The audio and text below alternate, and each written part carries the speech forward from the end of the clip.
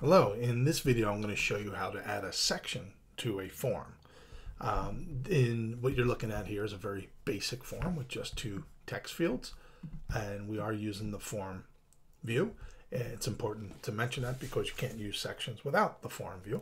But let's add a section to this. So it's a very simple form at this moment, but if you wanted to add more information to collect, you might want to break it into sections, and that's the whole point of it. And so you just type in the word section. I'm going to give it a header, so you do that in parentheses, header, colon, header, colon, then we'll just put in text,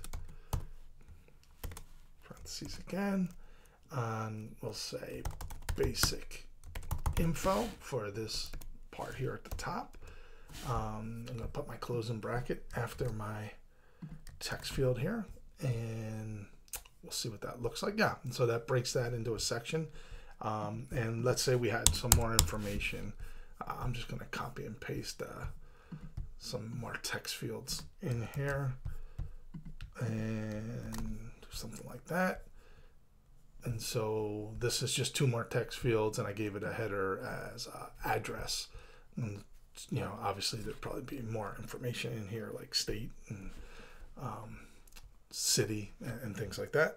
But I just wanted to show you what that looks like when you add a few sections to a form. It neatly divides it, and you can provide a header. You can actually provide a footer if you want it as well. That's it. That's how quick and easy it is to add a section to your form. Let me know if you have any questions about this. Thanks for viewing.